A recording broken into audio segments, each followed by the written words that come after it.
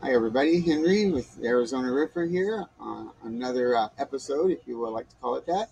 Ask a Roofer. Ask a Roofer is sponsored by the Roofers Coffee Shop, which is a very well-known publication in our industry. And if you go to AskARoofer.com, you can ask questions, any kind of roof questions that you want, and several professionals from around the country, such as myself, will give you answers. Could be manufacturers, salespeople, installers, contractors, you name it. So if you want answers, that's the right place to go. Now let's go to our question of the day. Ryan in Kansas asked, now by the way, I come from Kansas, so this is pretty neat. Although he's in Kansas City, I think, and that's actually in Missouri, but that's a whole nother story. So he says, hello, I'm in the process of getting a new roof for my home, and I'm looking for some advice. My home is 4,400 square foot. The roof is about 40 squares. It's probably actually about 45 of that. I live in Kansas City, and it gets pretty hot in the summer. Yeah, I grew up in Kansas. It does get hot there. My biggest issue is the upstairs is really hot. Our roof is probably short on vents, and we're having the ridgeline vents added. My debate is if I should get JF Cool shingles or AS 22. I don't know what that is. Shingles. The added cost of the shingles will be about $2,500. Is the amount worth getting cool shingles? Would it make enough impact knowing that the ridge vent is already being installed? Would the attic would an attic fan be a better investment? I do like the AS211 whatever shingles. I forgive my ignorance on that one. Um, but we live in a hail and high wind area. That's no doubt. That area is known for hailstorms and high wind and tornadoes, all the way down from Kansas down into through Oklahoma and into Texas. So it's called Tornado Alley. You gotta be careful there. Um, my electric bill in the summer got up to $475. Let me tell you, I lived in this little town here for years called Maricopa, and in that little town, a $475 electric bill was a good bill. People down there are paying $700 or $800 a month for houses half the size of yours. Can you believe that?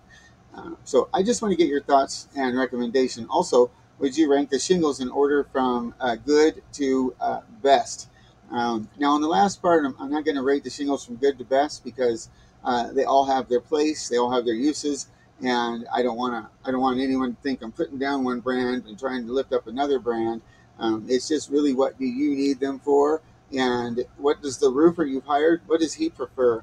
Because the best shingle that he likes to install is probably the best shingle to get installed because he'll do a good job. You won't have any rub back from him on that. So let's move forward here. Let's just do a really quick talk about attic ventilation. Forgive me if I seem a little bit off. I just had back surgery less than a week ago, and I'm on some pain medications. And this happened because I worked really hard for a whole bunch of years, and I just slowly injured my back. So that's one of the reasons I do these videos right here, is because I want to teach young people how to do things properly so they don't find themselves at 54 years old with stitches in their back and suffering and agonizing pain. Now, the pain that I was having is gone, and it's now a healing pain. So thank goodness for that. That'll be gone. So, all right. Now we're going to talk a little bit about ventilation. What is it? Well, ventilation is air coming in and air going out. If you understand anything about how ventilation truly works, the principle is very simple. When air that's cooler from the outside comes into your hotter attic, right? The BTUs or the heat from your attic space will travel into the cooler air and then be sucked out through the vent. So what you're going to need is an intake vent, and you'll notice down here at the bottom they have soffit vents on this one. It could be box vents closer to the bottom of your roof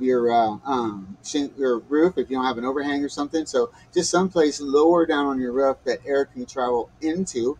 And then you're going to need an exhaust vent. And in this case, they have a ridge vent. I think you mentioned that in your question, which is what I would recommend anyways. So you need to make sure that you do have something happening at the bottom of your roof for an intake area.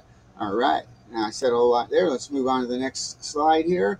That what we're looking at is that pretty beautiful blown in insulation. Now that insulation over time will compress itself. And the more compressed it becomes, the less effective it is at insulating your attic. So you want to go check your attic insulation, and if you need to, you can blow some more in. If you're kind of a do-it-yourself sort of guy, it's not really hard to do, but it is very messy. So wear the right outfit because you'll get it everywhere, and it won't come out of your eyeball for a week if you get it in there. So do protect yourself. And now let's move on to the next thing here. It's called this is called polarity. Polarlume is one of several different types of radiant barriers that you can install as an underlayment, right? You don't have to only just have the radiant barrier shingle. You can do it with the underlayment as well. I've used Polarlume myself. That's why I put it in here. I put it on my mother's house. She had a 15-degree difference from one side of her house to the other side of her house. And once we installed this and shingles, that's it. Same ventilation. Her house evened out, and there was no longer that big drastic change in temperature. 15 degrees is a lot. And she used to complain because she'd be walking from her living room to the laundry room, and by the time she got back, she would say either she was walking to the Arctic or she was walking to the desert. One of those two things. And then, of course, you have your radiant barrier, your radiant or your reflective shingles.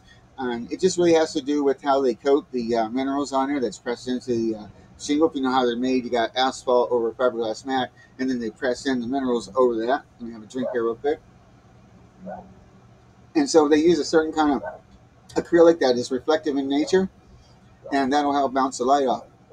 So what I would suggest is all the above, right? Check your attic insulation, and if you need to replenish the attic insulation, consider using a radiant barrier type of underlayment. Polarlume is one of many.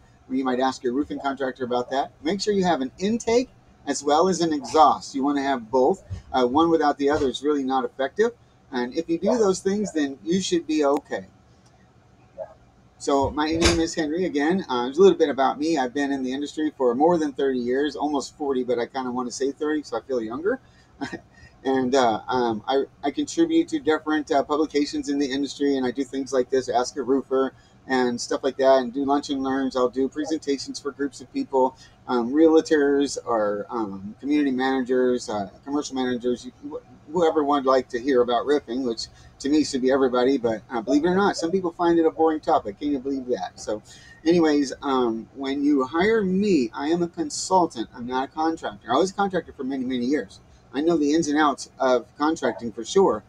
I've built and sold several companies, but at this point in my life, I sell my advice and my experience. When I show up to do a job for you, my report is my product. I'm not trying to sell you any kind of repairs or whatnot. So I don't have to call to check the warehouse and see what we have in the warehouse and try to sell you that.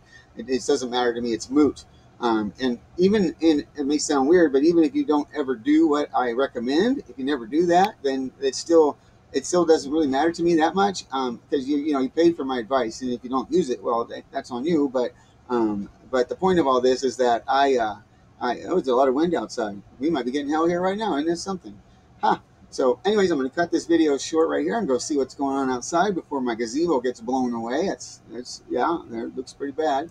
And if you want to reach out to me, you can at 480-435-5190, 480-435-5190, or you can go to my website, theazroofexpert.com, theazroofexpert.com. And again, if you have a question, if you would like to ask me directly, feel free to. But if you would like to see what a lot of different people say about this and get some different opinions from the industry abroad, go to AskARoofer.com, AskARoofer.com. Thank you. Have a great day.